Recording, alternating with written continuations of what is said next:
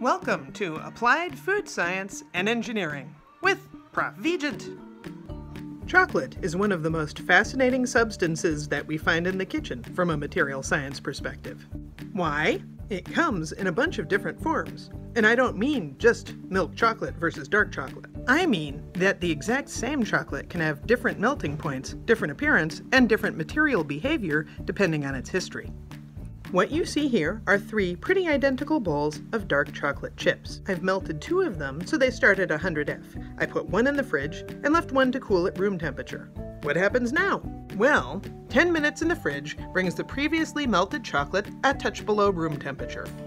At the same temperature, I can pick up and hold the chips from the bag, and my fingers don't get all chocolatey. If I touch that chocolate I re-solidified in the fridge, it melts all over my fingers instantly. It's solid-ish, but not as solid as it used to be. But the ingredients haven't changed.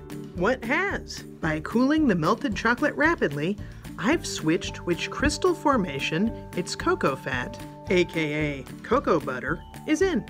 This molecule can crystallize in a number of different conformations. The crystal form we got from sticking the chocolate in the fridge was form 4, or beta 1 prime. Not only is form 4 chocolate sticky because it melts at the slightest touch, over time it will recrystallize into form 5, giving us bloom and larger crystals that make the chocolate grainy. The generally agreed upon ideal for chocolate is a melting point right around body temperature, a resistance to bending that leads it to snap rather than crump, and a texture that is neither too hard, nor too soft, nor too grainy. You get this by treating your chocolate so it solidifies into crystal form 5, aka beta 2. This process is called tempering. To get to form 5 chocolate, first you melt it thoroughly without burning it. You add tempered chocolate, a small amount, to form seed crystals and allow it to cool to 81°F.